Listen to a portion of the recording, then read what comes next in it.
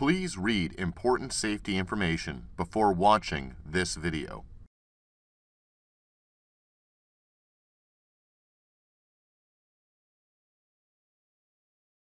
LC-MS system performance is highly affected by the condition of the sample introduction region. Using the integrated switching valve as a diverter valve can prevent instrument contamination by only allowing LC flow to be delivered into the mass spectrometer when the analytes are eluting.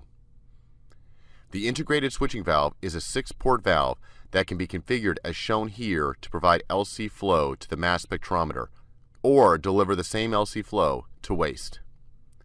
Below the diverter valve on the instrument front panel is the manual position switch, as well as LED indicators for current position.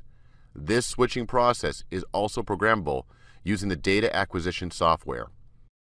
To manually switch the valve position, press the switching button.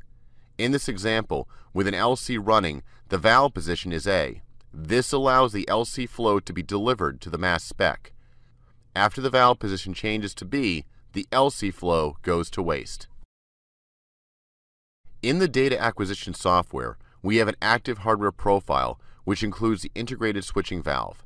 To use the switching valve in an LC method, open an existing LC-MS method or, from Acquire mode, select the Build Method option. When opening a new method, all available devices are used. If you do not want to use a device, right-click on the device and deselect the Use option. With the switching valve selected, the right pane shows the options for configuring the valve.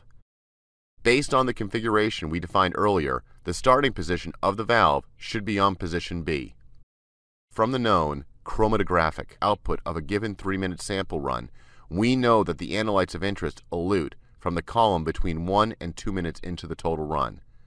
Set the first switch condition to a time of 1 minute and set the position to A, then on the next line set the time to 2 minutes and set the position back to B. This means that only the period from 1 minute to 2 minutes of the run will be injected into the instrument. All the other conditioning and equilibration time will be run to waste. The resulting data files will look like this. The upper pane demonstrates what the chromatographic run looks like without the use of the diverter valve. The lower pane demonstrates the difference when you use a diverter valve. Notice the difference in the background signal between the top and bottom panes. Any background signal is solvent entering the interface region, and any mobile phase contamination enters with it.